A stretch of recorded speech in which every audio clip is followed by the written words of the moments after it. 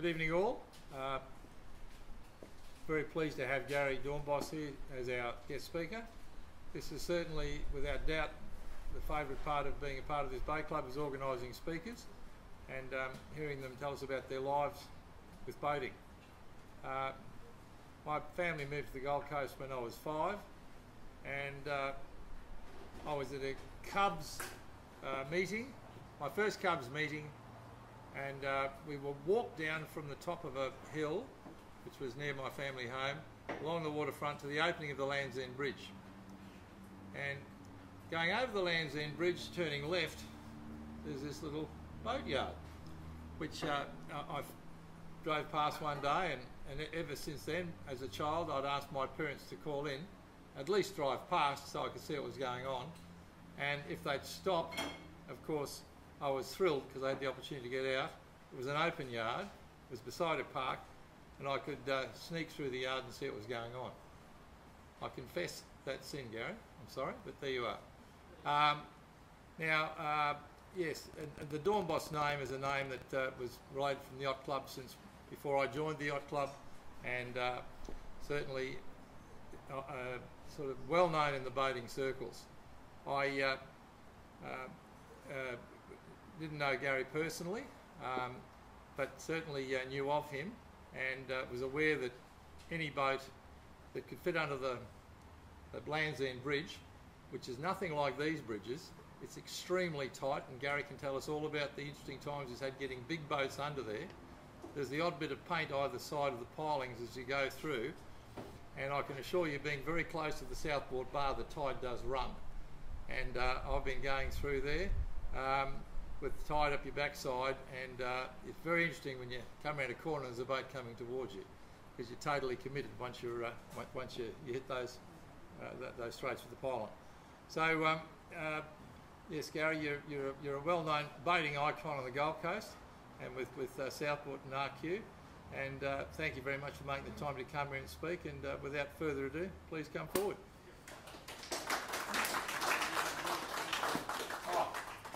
Before I let Gary start, that's Gary with my boat Seawind. Now, this was a story I meant to tell, but I'll tell it now, Gary. Okay. Now, Katrina there in the red was very impressed with Gary one day when the boat's in the yard, it's up on blocks. It was actually higher than it is there on the trailer. And I said, Gary, I'm a bit worried about this, so come and have a look at this. So I go down to the back of the boat, climb the stairs, and I get up the bow of the boat, and here's Gary up there. And I said, how'd you get up here? He said, I just jumped up. And then my lady said, how the hell did you get up there? She said he put one arm around the bowsprit and threw himself up.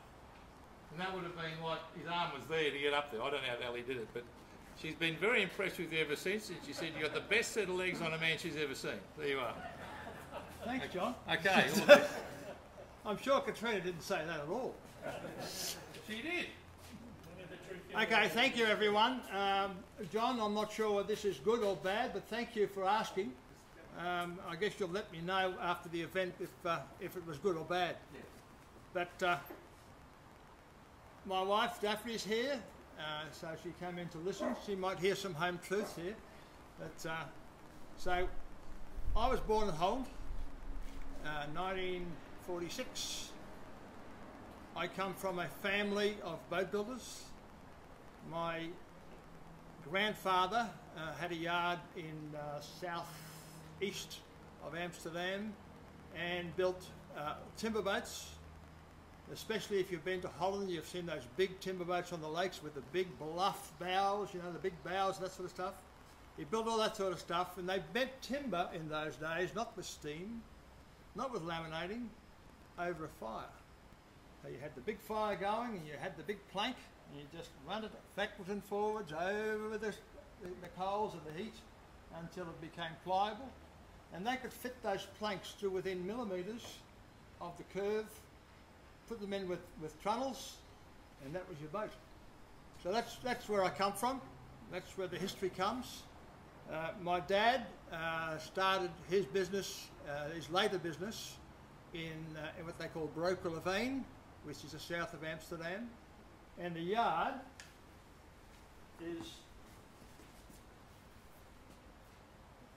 was that.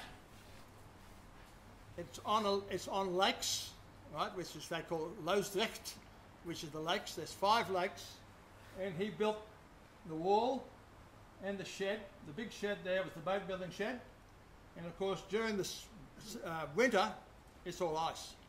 Right, that lake freezes over with 6 inches of ice or thicker, and all those boats that are here, he used to have boats here, he used to rent sailing boats, and they'd all end up in those sheds during the winter. And the cunning old fella, when he sheds were out during the summer, he used to make them into holiday flats. So that was the yard where we worked out of.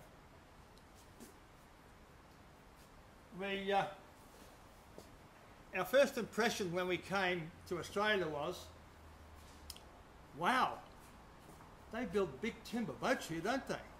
And we meant big timber boats, anything over 30 feet in Holland steel. So you come out here and everything's just huge scandalings of timber, like, you know, in the old metrics, not the metric, but the old imperials, they're 18 inches by 20 inches of keel, 100 foot long. Never seen it in our lives. Everything was steel. So we specialised and we worked in timber. Small stuff up to 30 feet. A lot of sailing boats, the occasional power boats, but mostly sailing boats.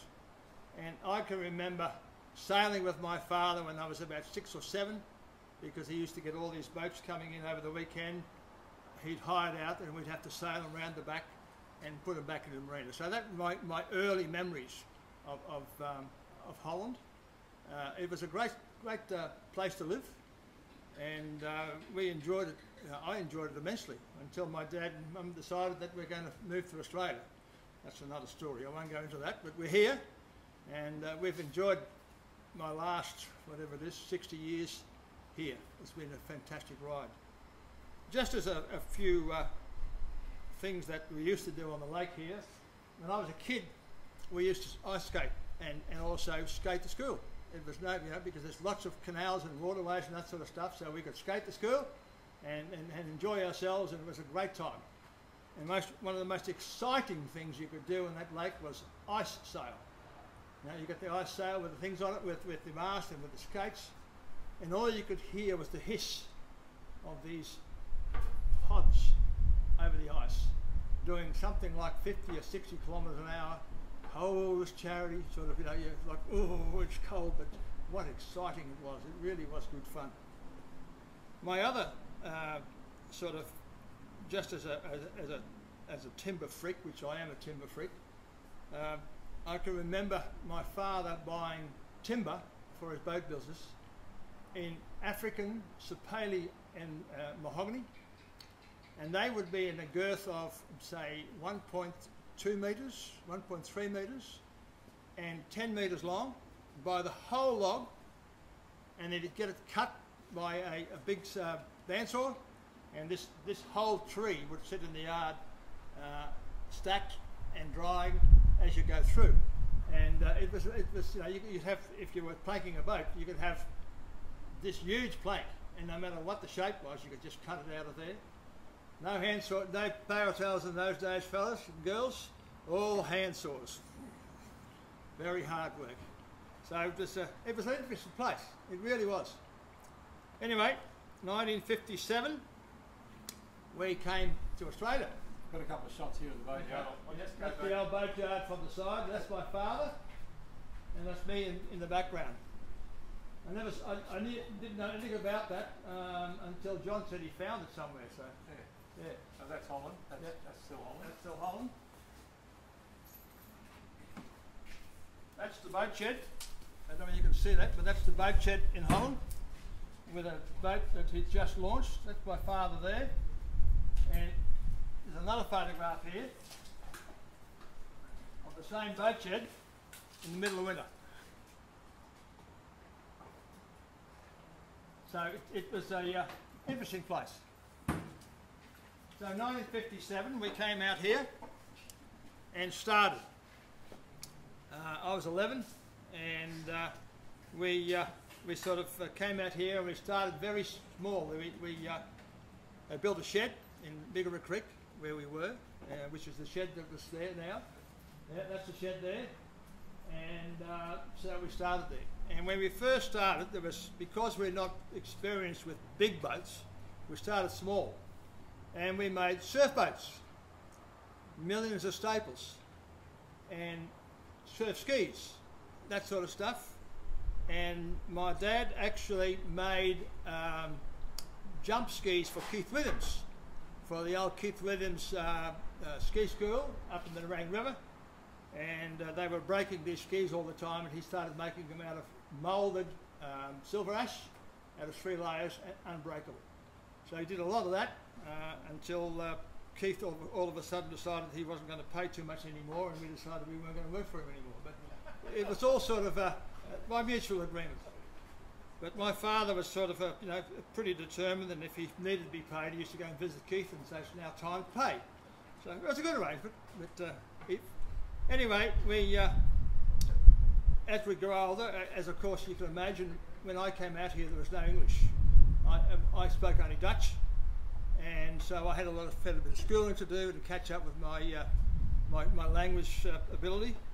It was a good time. We had a ball, and I did anyway, and I'm glad that they came out here, because when you really think about it, he was 55 when we came out here, and it was a hell of a challenge for them, and I think that they did remarkably well. So anyway, we did all that, and as far as I was concerned, while my dad had sort of, while I was still going to school, I built my first boat, and that was a 22-foot sailing boat. That one there. And the only reason now you ask why would you build something like that, that was pretty simple. My father brought out a set of sails for one. So I had this new set of sails, and I thought, well, the easiest way to do this is to build a boat. So it took me a couple of years, and there were some very frustrating moments building that boat. I can remember it forever. I had a lot of fairing to do, and a lot of planing to do, and I just couldn't get it. As a kid, I just couldn't get it. So I said to my father, you're going to give me a hand? He said, no, you get used to it. You make a mistake, fix it, and one of these days you'll win. He's right, I did. So eventually I got it going. It was a strip plank out of maple, Queensland maple, and it had a Gunter rig on it, and we had absolute ball sailing that. We really did. We had an absolute ball. We as 15 and 16-year-olds, I had a few mates by then, and we were on the Broadwater by ourselves. No boats in the Broadwater in those days, so it was really good. Anyway, progressed from there. I started my apprenticeship with my father in '62 and finished in '67. And in those years, I built numerous graduates, numerous flying ants, lots of stuff for my father. And in the meantime, it was all just working in the yard. Speedboat? Speedboat, yes. I built a speedboat. I built a Hedges speedboat in an old house in the yard there. And it turned out to be, I graduated from sail to power because it was much more fun in a power boat than it was in a sailing boat, because there were more girls. So we had that boat there, and it was a fully mahogany boat with beautifully varnished and all that sort of stuff, and we flogged that to death. We really did. We used to ski up in the ski gardens, and always on a Sunday, and it was a ball. So I did that when I was sort of 17, 18, something like that, when I could drive and tow a car. Now, around the yard at that time too, the Bigger Creek wasn't very deep. It was very shallow. So in those days, you'd look at the old slipway here, and I look at the mud and I look at this all sort of stuff. Ours was pretty similar, except the creek was only at low tide, was only about 1.5 feet deep. So you'd have to drag these boats up on the high tide, up towards the slipway. And of course, always, the high tides were at night time during the winter, and you had to slip these boats up to here in water and mud, get the boat on the slip properly and pull it out. Lots of fun. Really was lots of fun. But we progressed, and we came to, later on, a better system, and especially when they dredged out the creek. So that was really good. So I'll just go through what I've done and then I'll go back to the boats. When I finished my apprenticeship, I decided that I needed to go to Sydney and have a look around. So, and that was really very interesting, because when you work at a small yard most of your life and been there, you'd think that the world must be a bigger and better place and people have bigger and better ideas as somewhere else. So that my idea was I would go and work my way around Australia and work at different boat yards.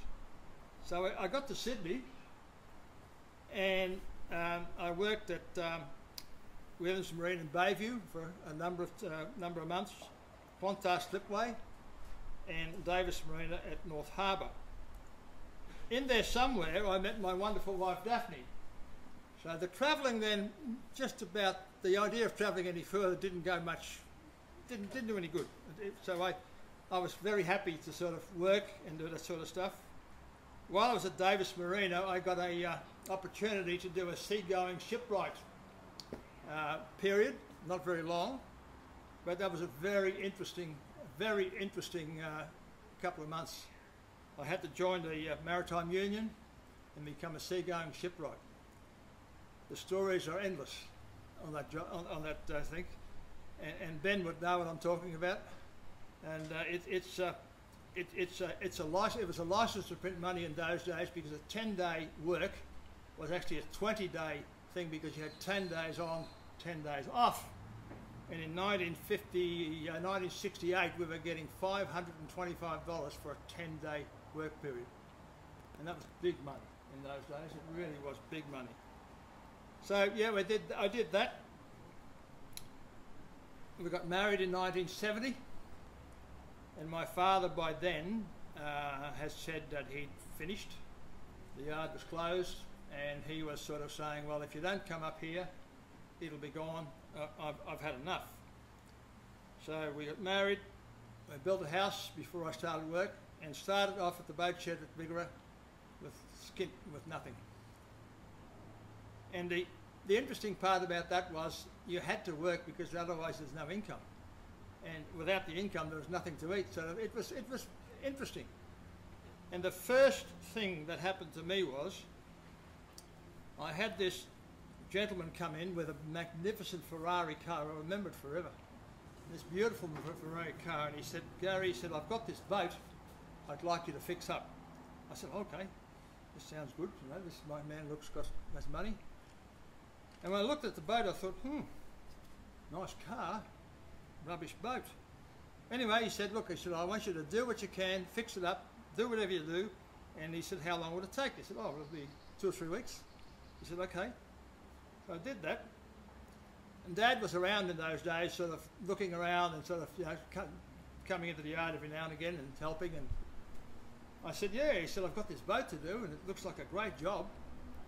He said, how's he going to pay you? I said, I don't know. He said, well, you know, he's got this big car, you know, flash car. He's got plenty of money. Father says, how do you know he owns it? I said, I have no idea.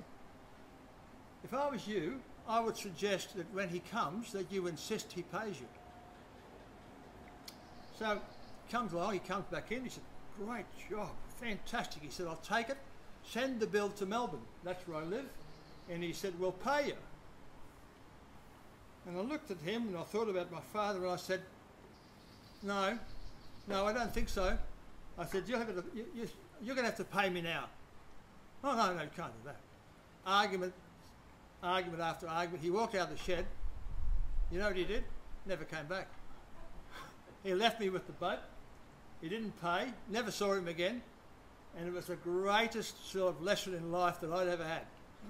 So from there on in, I was a bit more careful in my thoughts and carried on with the work. During our time, Dad built some bigger boats. There's a couple there probably on the screen, but if they're not, yeah, there's a Seven Seas at the middle. He built that in '62, and there's a William and Amy he built in '65. Just to say that Seven Seas in the day was the flashiest boat at the Southport Yacht Club. It was. Without doubt. Yeah, it was. and also a Harvester Marine Patrol boat, which Ron Wright designed in 1967. So we didn't build many big ones. It was a lot of small sailing boats and lots of stuff. So when I started there, I'd made up my decision to run the business was that I wasn't too interested in building boats. I was more interested because I felt there was no money in it. It was all sort of, it was the glory of building it. But at the end of the day, by the time you got this wrong and that wrong, and the owner said I wanted that and that, but that was all finished, there was nothing left in it. So I didn't build any new boats for any commercial customers over the 40 years that I was in business.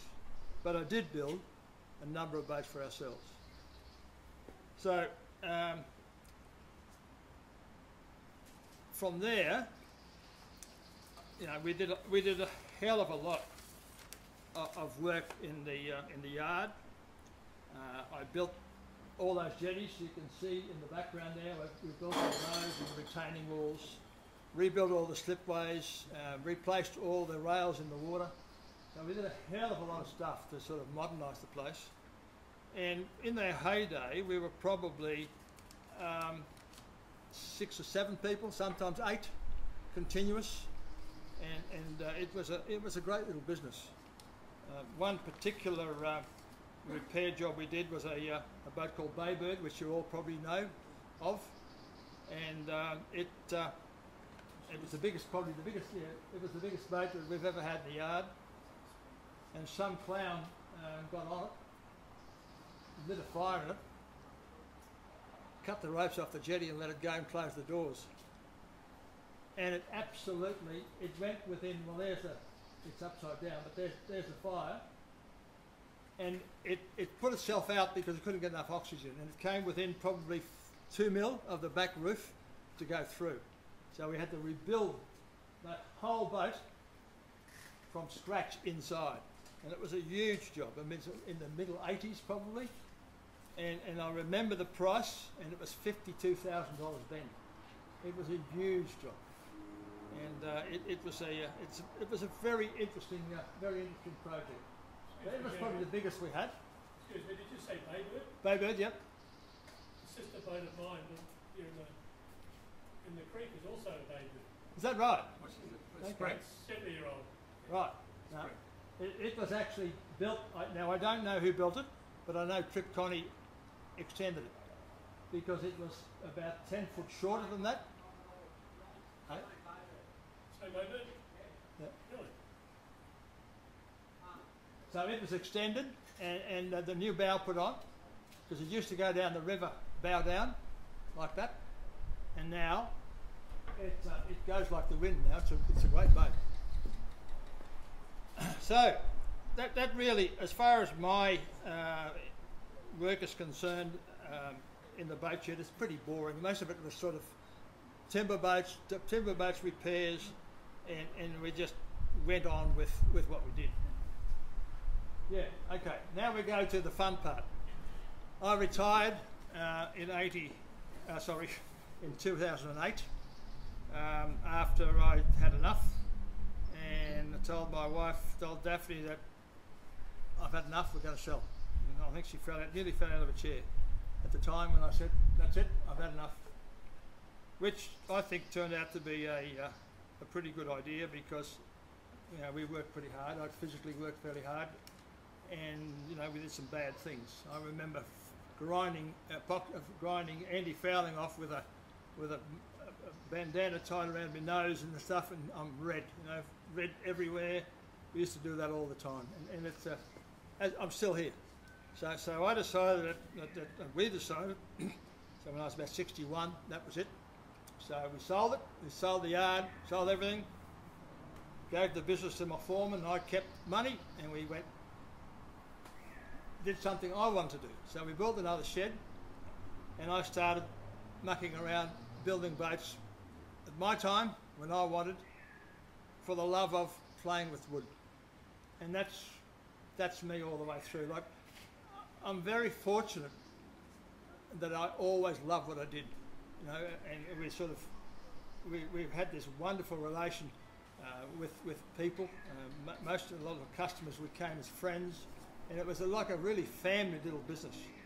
So, and when you could combine that with building with timber and enjoying what you did all day, work wasn't too bad. It was pretty good. Anyway, my first job was that. A little Yuan pine in outfit dinghy, which I thought, no, I'm not going to make it out of carvel, that's too easy. So I made it out of 2 layers, Yuan, longitudinally glued one lap over the other, with no nails. So they're all laminated, the 2 planks are laminated together, every one was glued on with a clamp, and no frames inside. There's only a few frames underneath the seats. You can see the frames in the seats there. Everything else is the fence is mahogany. Everything else is Yuan. And it took me 9 months to build it. And it was just not because of the time, because of the enjoyment of doing it. So it ended up being a really lovely job. To make it, I've got it hanging in my workshop, and you can see the davits.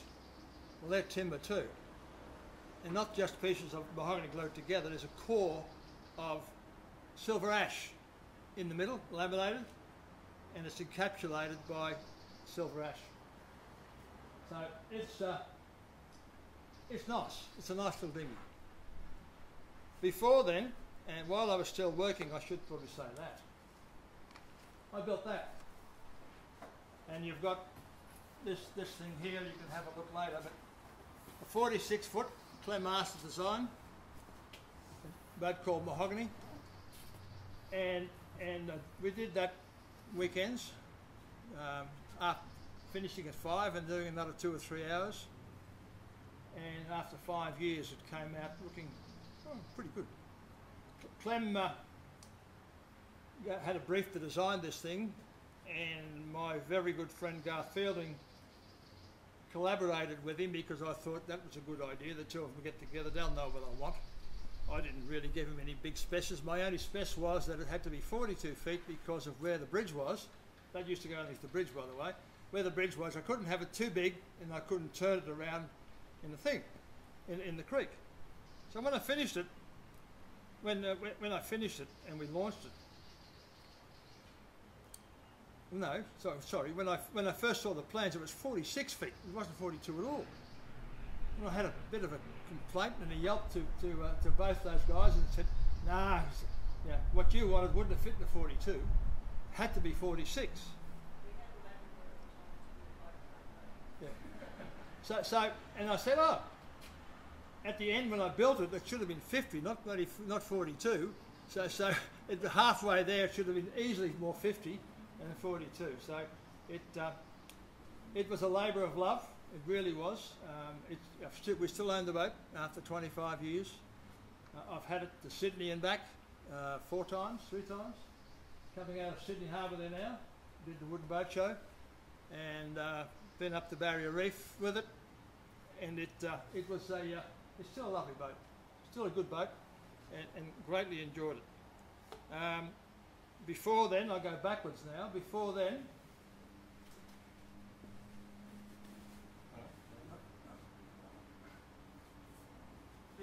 I had a thing, this thing, which is a Pelham design.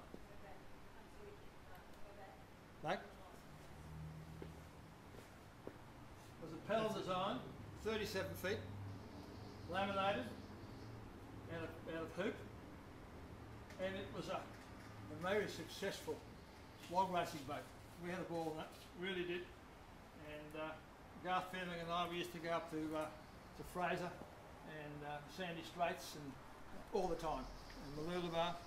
So it did some miles as well. So that was while I was still working. The dinghy was when I retired. After that, I had a little thing called a gentleman's cruiser. Have you got that? Yeah, that's it. It's a little Pompey design from Melbourne and Mordialloc, and I thought that would be something to do, progress from something small to something bigger. And it's all mahogany inside. It's got seats of mahogany, cap rail, you can see it there. You can see all the, there it is. It's a wonderful thing. It's a little tiller. Hey John, can I move a little bit closer in if you can? Sorry. Did you notice these? So, and it's got a 4-cylinder Volvo diesel on it, which is a bit overpowered, probably, 55 horsepower. But it's a great thing. You can put probably 10 people in there; it wouldn't make any difference to it, and it travels along extremely well. So it's a lot of fun. So at the moment, I am building another one, and people ask why. I said because I can. So I'm building a little. I love Clem Masters as a friend, and as a talented boat designer. And I thought it was a little 30-foot Clemmy. Clemmy used to do a 30-foot and then a 34, and the 30-footers were little speedboats. They were different to the 34s, and I knew of this boat that was a 30, so I talked to the owner and we took some lines off it, and then I lofted it and came up with, no, that's not long enough, I'll make it into a 32. So I've made it into a 32, and I've actually got now probably 3/4 of the way through, and sort of started from nothing and strip blanked it, double biased it, epoxied it everywhere, and it's again mahogany, cabin sides, mahogany interior with some painted work and that sort of stuff. So it's I have probably another 6 or 7 months to go.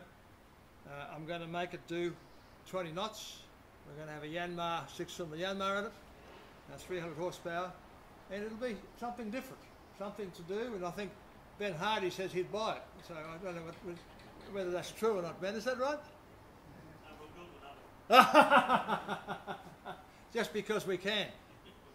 So yeah, so that's pretty well my life. When I've finished this one, I have a dilemma because I'll have 3 boats. Maybe I'll have the little gentleman's cruisers for sale, but I'll have at least 2 boats, and I'll have a decision to make whether mahogany stays or whether this new one stays, and something to look forward to, something to do. Oh yes, and one of my little restorations was that little white oar with me rowing, and it used to belong to Grumpy Cavill. He had it for a long time. He actually imported it from America, and then I know Richard and the kids sort of gave it hell. They had it hanging off a set of davits in the back of the house at Runaway Bay. They used to dive on it, sink it, kill it, trample it.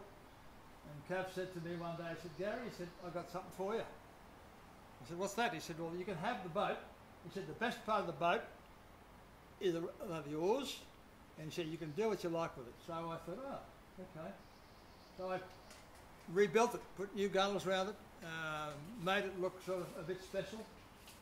And it's now sitting in the shed, and it rows like stink. What a beautiful thing to row. It really rows really well.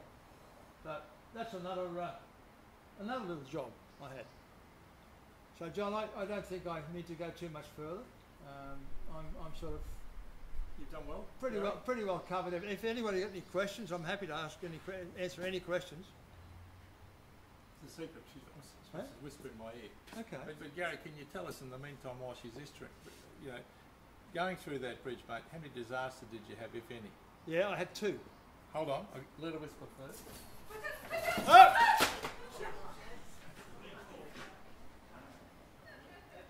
Gary, have you got any photos of the new boat? Yeah, there's some up on that screen here somewhere. Was that where that was? Yeah. Thanks, Katrina. Well done. Yeah, so I had 2 disasters with that bridge. Both were my own boats, because I was a bit more game than probably with my own boat. But I pretty well had it worked out to that much, because the bridge was built with a camber on it. So if you go from the outside in, it was 7 inches higher on the outside than on the inside. But I only hit it twice. It didn't do a lot of damage, but only in my own boats. Nobody else, no customer's boat got hurt. So, bravo. well, pretty well. But I'm not sure about that bravo, but you know. It was going out with the tide. I always found it exceedingly stressful. Yes. And, yes. Yes.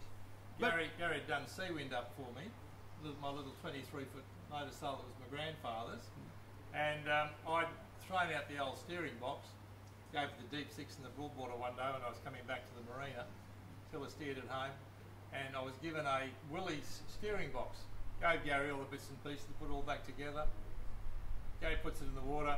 I go to reverse out of the marina. I can't drive the bloody thing. It was left-hand drive. So everything went back to front. So you want to go to starboard, you got to go this way. Port, you got to go that way. Well, I've got to tell you, going through that bridge with a run-out time where you need a bit of speed on, Petrina will tell you, it was it required an awful lot of concentration, and the boat comes towards you, and it became even more stressful. But Gary rectified that and improved the look of the very rudimentary mechanism we had previously. It was interesting. It was interesting. Going on a couple of stories of my father, actually. He had some very interesting stuff, like pretty down direct and sort of stuff. He said about the credit and that sort of stuff, you know. But in the end, he was normally pretty right in all the things he said. He sort of, you know, he knew what was going on, and it was as far as giving me the insight on how to run a business. I thought he did really, really well. And I know I'm boasting a little bit here, but I think my debts, or the debts, people who owed us money after 40 years, I think it was $500. In the 40 years that we worked, we were not owed a cent. And I think that goes credit to what we did, because I always felt, and I always told my employees, that you're paid to do a job, you're not paid to cut corners. If you do cut corners and you make a mistake, the customer will have a go at me, and you can rest assured I'll have a go at you. You know, so it was always to the fact that do the job properly, and you know, you end up everybody being happy, and that was sort of the mantle that we worked under. So you know, I was sorry to see it go, but I was happy for the memories afterwards. Okay. Thanks, Gary.